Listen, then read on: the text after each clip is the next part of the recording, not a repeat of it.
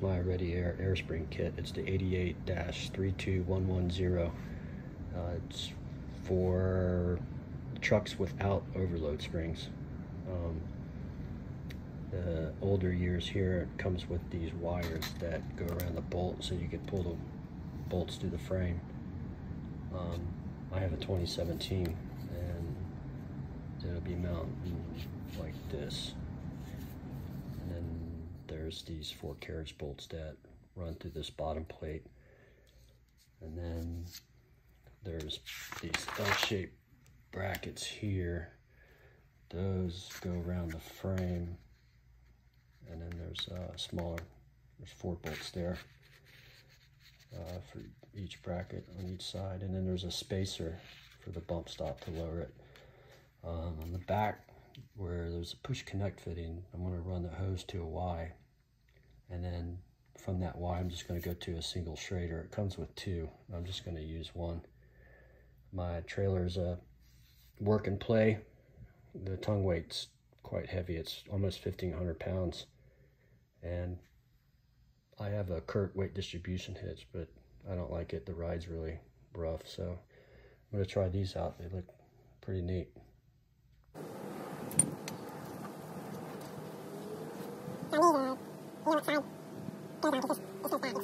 Here's the other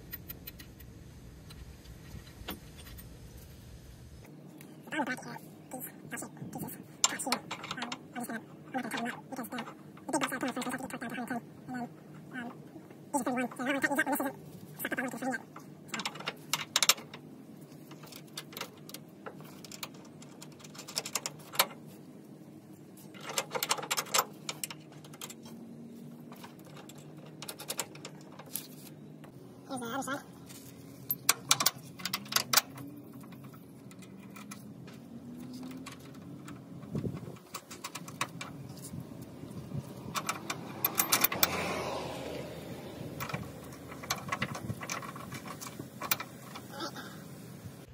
Alright, here it is installed. All the bolts are tight. The bottom brackets on both sides. It went pretty quick. The only thing I don't like is this bolt, how close it is to the brake line. I think I'm going to cut it and then put it back in. Alright, this is the driver's side. Air spring installed. Here's the push connect fitting that goes to the back. It uses this hole and this hole.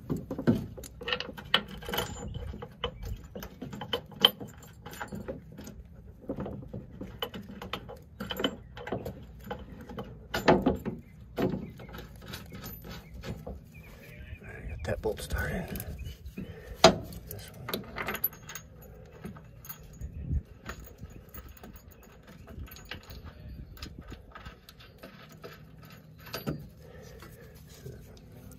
The angle angle of it makes sense because of how the leaf springs sit.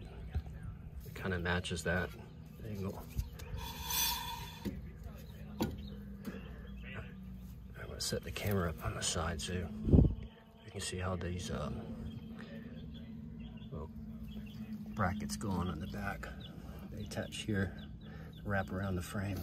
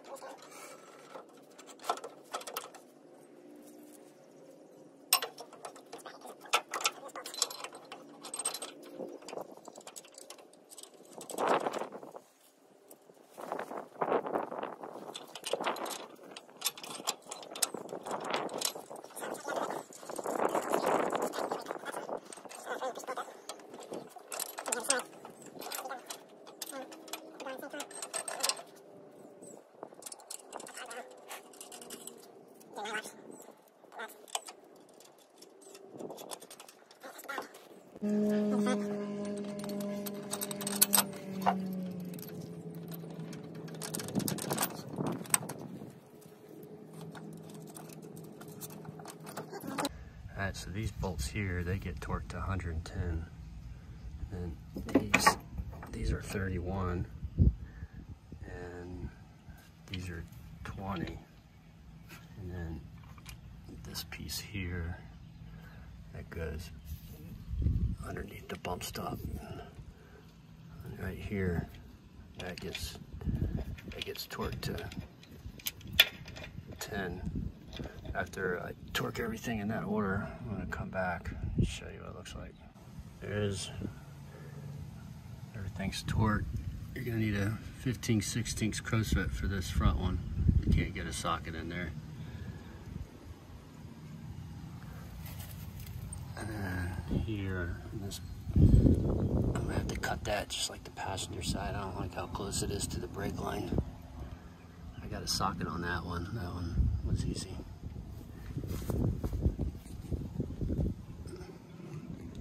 There it is, wrapped around the frame on the back. That's it. I just have to run my airline to the back, and I'll show that show that later. There's my airline. I got it right up over the frame and then over the heat shield. So it comes from the passenger side over that heat shield over here. I gotta go into a T. This doesn't come with the kit, but I didn't want to run 2 Schraders, and I got the back line that goes, if you can see it, all the way to the back.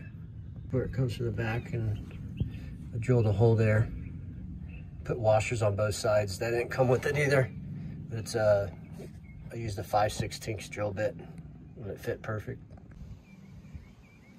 That's where it's coming out the back. It's plastic there, so that's why I used the washers. There's no air in it now. I'm gonna start bringing it up about 10 PSI at a time and take a look at it.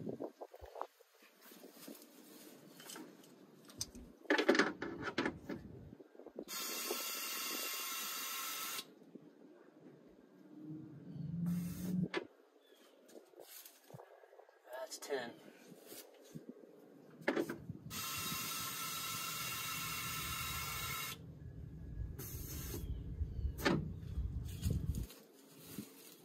That's 20.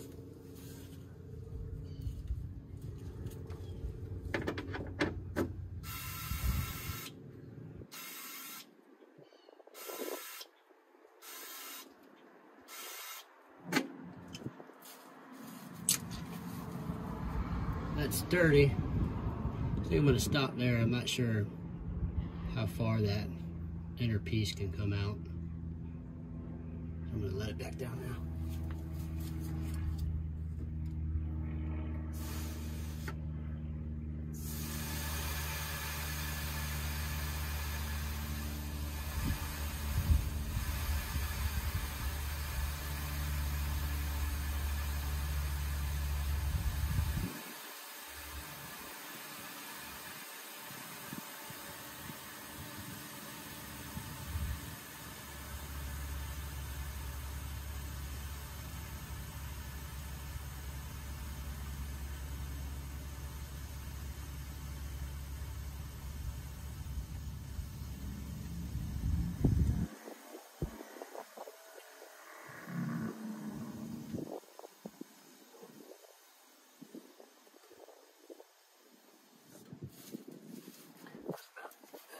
PSI left in there.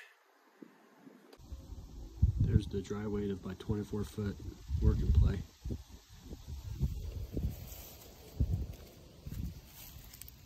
Alright, I'm connected. That's my tongue weight. There's nothing in it. Both dump tanks are empty. My propane tank, I have two of them. One's full, one's about half. Next, I'm going to set the camera up so you can see it level out as I fill up the air springs.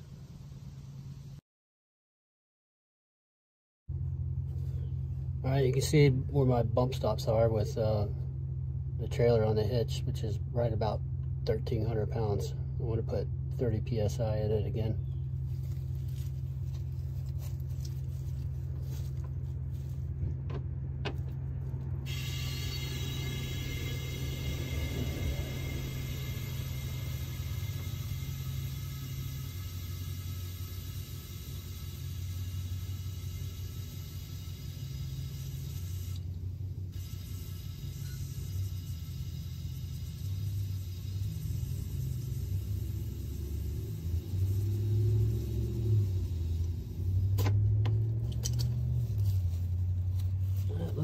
Looks level.